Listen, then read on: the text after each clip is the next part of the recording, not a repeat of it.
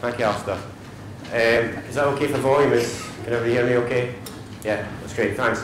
Yeah, I suppose I should say a little bit more about my background, as everybody else has this morning. My background is really that I started off very much as a harvesting forester, and my background for a considerable period of time was in timber harvesting and associated haulage, both in the south of Scotland but also on the west coast. So some of you I recognise from a long time ago.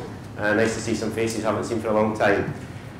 So I'd like to think I've got a reasonable understanding of some of the issues that I've been touched on today, but specifically what I'm going to talk about is the challenge of new woodlands in respect to timber haulage. And I think that as a topic area is a very interesting thing to reflect on, and as Councillor Henderson mentioned in his introduction this morning, one of the things I think we'd all probably recognise is that when a lot of the forests were established that we're now working in, little or no thought was given to how on earth it was all going to come out.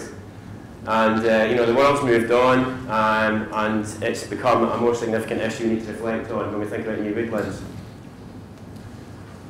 So the background to the challenge is that the Scottish Government has a very strong commitment to woodland expansion in Scotland as part of its climate change plan, and we've started to see some real success with that in terms of the amount of hectares that's actually getting planted. The targets we have for the foreseeable future are 10,000 hectares of new woodland per annum, rising to 15,000 by 2024. So quite ambitious targets, and they're certainly more significant levels of planting than we've seen since really sort of into the sort of late 80s and into the early 90s. So it's been a considerable period of time since we were planting at that sort of level.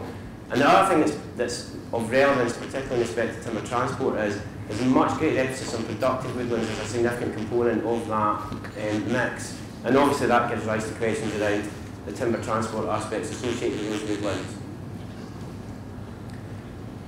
So far, we've been quite successful in terms of, I'm noticing I'm getting a bit of feedback here. Is that okay for everybody, is it? Yeah. We've been quite successful in the legislative activity we've achieved in Scotland over the last few years. To date, we've approved almost 18,500 hectares of new woodland, and a fair proportion of that is productive commercial woodland. But that gives rise to the questions around how it's all going to come out.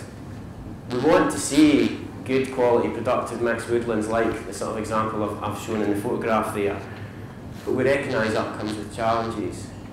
So the issues, I'm sure you all understand fairly clearly, is that there's a recognition that commercial woodlands place a potential pressure on the public road network, and we all understand the kind of pressure that come out of that. In terms of dealing with the legacy issue, and I would call it a legacy issue in terms of dealing with woodlands where these issues weren't properly reflected on at the time when they were planting, we've got a pretty well established methodology that's evolved through the development of timber transport groups and the approaches that, you know, the cooperative and partnership approaches that have been touched on already this morning about how some of the solutions have been developed to facilitate that timber to come out.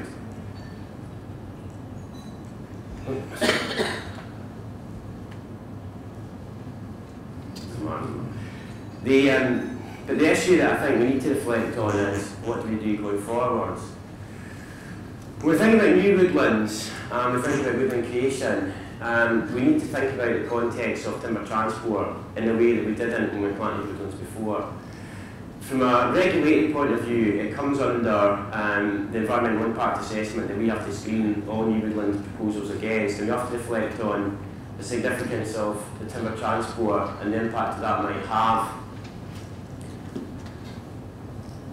One of the points I really want to emphasise here, and I think it's absolutely vitally important that we do recognise this, is it's perceived that this sector made mistakes in the past by not considering these issues when these woodlands were planted previously. And it's probably one of the single biggest things that when we consult with the public on new woodlands that they always raise is, what about the timber lorries, what about the timber transport? There's a very clear expectation that that is properly addressed. In the days of us sort of going, oh well, it doesn't matter, it'll be 40 years' time and by then, you know, everything will be fixed. You know, the answer was, in the old days was, oh don't worry, by the time it comes out, we'll all be on hoverboards and, you know, it won't be a problem. You know, technology will move on to the extent we won't need the roads, it'll be fine. And of course, you know, that isn't what's actually happened. So therefore, from a regulatory point of view, we have to consider the suitability of the road network to sustain the likely long-term impacts of timber generation that will come from the woodland. And that is a material consideration of whether we think they're appropriate to approve or not. I've just picked out an example of an area. This is in the south of Scotland, but I think it's pretty representative of a lot of potential areas across rural and upland Scotland. This is an area that, in a lot of respects, has huge potential for new woodlands. It's an area that is not particularly constrained in environmental terms.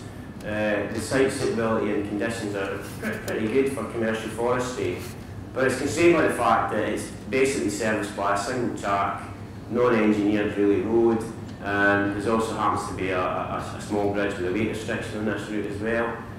But that probably is the single biggest constraint to that area being suitable for use for new woodland creation. And there's probably thousands and thousands of hectares of ground in that particular glen that could come forward. And I think we need to recognise that there's significant pressure on the whole sort of rural land use model at the moment in Scotland because of the likely changes that might come about as a result of support mechanisms through Brexit and such like. So there's an awful lot of landowners at the moment and land managers really thinking hard about what they're doing with land and the opportunities. And when they do that, forestry is one of the things they certainly reflect on. So we need to think about this as an issue and how we address it as a sector and how we best move this forward.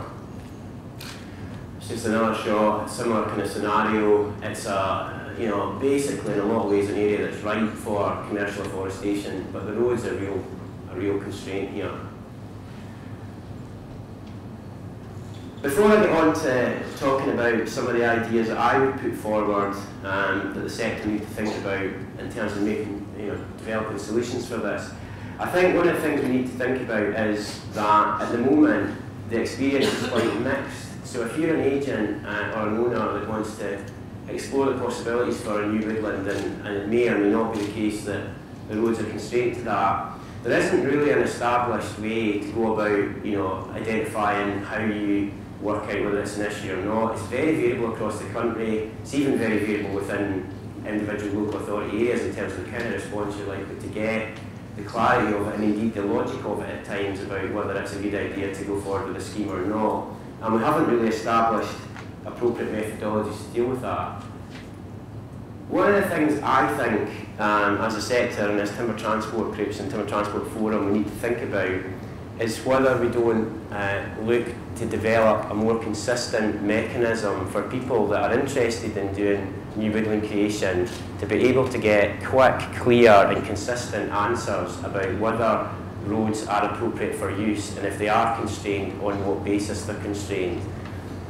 There's good practice out there. There are areas where that's working well, but there's other areas where it doesn't work well at the moment, and I think there's a significant degree of inconsistency.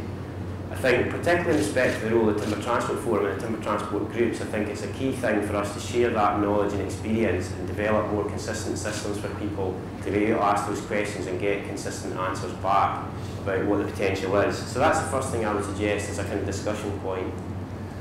The second thing is the answers to when there is a problem. As far as existing woodlands are concerned, it's the case that over the last decade there's been a suite of solutions that have been developed, and some of those have been touched on this morning already, about how we solve the problems when we want to get the timber out next week or next year, and what are the kind of mechanisms we can use. But in terms of considering the issue for new woodlands, the sort of solutions that might be appropriate is a bit more challenging, because you get into this debate around, do you do something now, even though the impact's not going to manifest itself for a long period of time? But then if you don't do something now, how do you ensure that anything ever gets done about the issue?